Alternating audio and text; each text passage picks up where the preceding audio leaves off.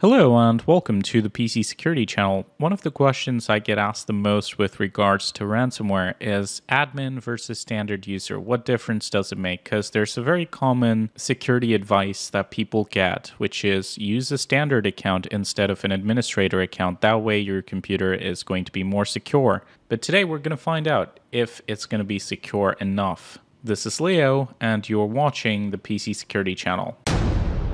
This video is sponsored by trendmicro. So to start off, we have an admin account, and we also have some of the most infamous ransomware from the last 5 years. What we're going to do is run a couple of samples just to demonstrate what happens on an admin account when you run ransomware. So to start off, keeping things nice and simple, we're just going to pick Discord Nitro ransomware because it's going to clean up our files very quickly, I suspect. The moment we run it, we see some stuff on the desktop. Things are getting encrypted in the background. If we go into our documents, our Shakespeare's plays are quickly being translated to Chinese, as you'll see once we open the encrypted characters. That's just a joke. The data is being encrypted, meaning it's no longer accessible or resembling anything you can read. And this is what stumps a lot of businesses. A lot of their crucial data gets encrypted, customer data gets encrypted.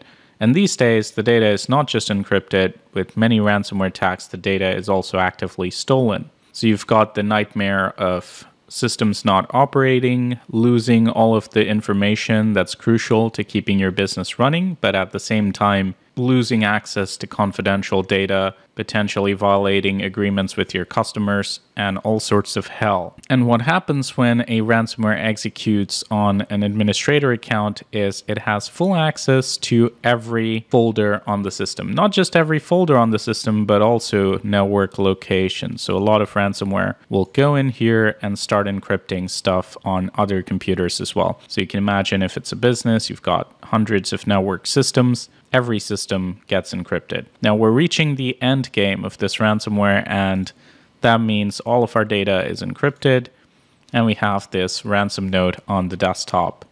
Pretty nasty. But this is no surprise. This is an admin account, no security. Of course, the ransomware wins. Now we're going to try the same experiment on a different system, which is a standard user. As you can see now, we've switched over to a standard user account, and this is signified by the light UI, because everybody knows dark mode is for the pros. But if that doesn't make sense to you, you can see that it's set as standard, and now we're going to do some of the same experiments. So we're going to go over to our little folder of doom, and now we're going to run the same ransomware on a standard account. So we'll pick out Discord Nitro, and we're just going to run it. Now it's going to run, but without administrator privileges. If we check our documents, we've got the same documents here. And guess what? The exact same thing happening all over again. But this is a standard user, you say. All the security pros told me that this would save me. Well, we'll talk about that in a little bit in terms of the differences between a standard and an admin account. But when it comes to ransomware, unfortunately, there's not going to be a huge difference that we're going to see in terms of running this on a standard versus an admin account. But there are differences, and I will point those out. So first we're going to let it finish, then we're going to examine some of the differences. Unfortunately for the plays of Shakespeare, though, it's continuing to be a tragedy, just as intended. And now we have reached the stage where the desktop goes gray, and we have the ransom note. Pretty much the same. Now if we go back, though, here's the crucial difference. So if we go into this PC, we go into the C drive, we go into users, we try to open Leo. Well, you can't access this because this is an admin account. And you can't access the data of an admin account from a standard account. Now if we log out of this system, quickly sign out and sign back in as the admin.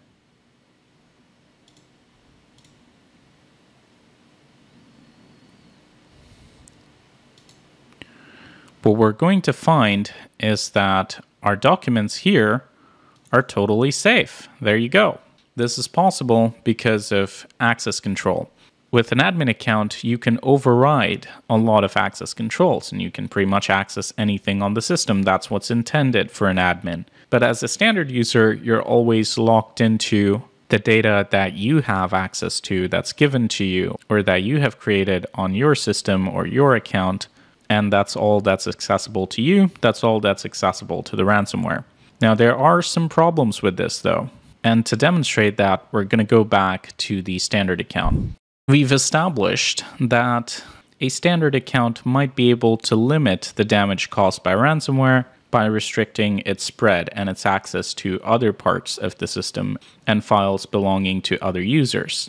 But here's an issue. You can still access a lot of Windows. So I guess you could still break services. You could still cause damage to the system if that was your intention. But that's not what most ransomware is for. It's for stealing data and encrypting data and holding it for ransom. What good is nuking a system? You can just reinstall Windows. But now we're going to take a look at Exhibit B, which is going to be a slightly different ransomware, which is going to be Black Claw. And this is more representative of a typical ransomware that would actually be part of a targeted attack. Remember, the Discord ransomware was mostly a troll. This is a real threat. And as soon as we run it, it's going to do the same thing with one slight difference. Once again, our data is encrypted. No surprises there. But now, if we go into our network locations, we've got recover your files, an HTML application, and we've got shared folders. If we go in here, as you can see, all of the data in here is also encrypted. And this, I think, is the Achilles heel of the standard user defense. So if you're using network sharing or some sort of company-wide access where a standard user is still going to be able to exchange data, which is usually the case, then ransomware simply running on a standard user account, no exploits involved, is still going to be able to encrypt them. It's simply access control. But the security pros are not wrong. Using a standard account prevents the use of a lot of features. For example, VSS admin. So you know how ransomware can go and delete your shadow copies? Every ransomware does that these days. Can't do that if you're running on a standard account. It likely can't delete your backups. And also, if you've siloed your systems well enough, you can give a standard user read-only access to certain parts of an organization or a computer. So hopefully that helps clarify the situation with a standard account. As mentioned, it's not a foolproof defense, but it's better than nothing, and that is why a lot of security pros do recommend setting up a standard account. Although, like I said, it only works as well as every other system around it. If you have standard users and then you just give them access to a shared location that has all of your server data, it's GG. And that's the problem I have with a lot of generic security advice. If it's just delivered as a soundbite or an elevator pitch, it doesn't really make sense, and it leads to a lot of weaknesses that are going to be very easy for an attacker to exploit. It's more important to think through your strategy rather than follow advice X or Y independently. Oh, somebody told me I should use a standard user account. Let's do that. But then we run into problems, so let's just give shared access to everyone and make the system more vulnerable than it would have been if we just used an admin account instead. So again, it's important to keep the entire context of your strategy in mind when you're making these decisions. But thank you so much for watching. Now to our sponsors. In this video, we'll be looking at trendmicro's premium security suite, which comes with many features, including their maximum security for home computers. It's a pretty comprehensive solution to protect you from various cyber threats, including things like ransomware, of course. And as it launches, you can see that it allows you to protect certain folders from ransomware. So you can set up your own access control outside of Windows. For now, we're just going to use default protection, but we're going to test it. We're going to run the same threats from our folder of infamous ransomware while trendmicro is protecting the system. As usual, we're going to navigate to our folder of infamous ransomware. First, we're going to try Discord Nitro. Just going to drag and drop here. And as you can see, the file access was denied. And we've got a message from trendmicro saying ransomware file removed and our system is protected. We're going to try the same thing with Black Claw. And guess what? This file is really well obfuscated, so we were able to transfer it to the system. But let's see if it can execute and encrypt our data. Now it should be running, but within a few seconds, trendmicro kicks in and it says ransomware software blocked. And this seems to be some sort of behavioral protection, so it actually noticed the encryption behavior taking place and blocked that instead of just blocking it with its signature, so that's actually really cool to see. The process was terminated, and if we go into our documents, you can see all of our plays are still safe. If you're looking for comprehensive protection against ransomware, consider checking out trendmicro maximum security. Link will be in the description. Also, I hope you enjoyed this video and you found it helpful. Please like and share it if you did. I want to do a whole series on cybersecurity concepts. There's a lot more to come, so don't forget to subscribe. If you're a business and you'd like to do a cybersecurity audit to see how you would fare in the event of a ransomware attack or something similar, feel free to reach out to us at tpsc.tech. Thank you so much for watching, and as always, stay informed, stay secure.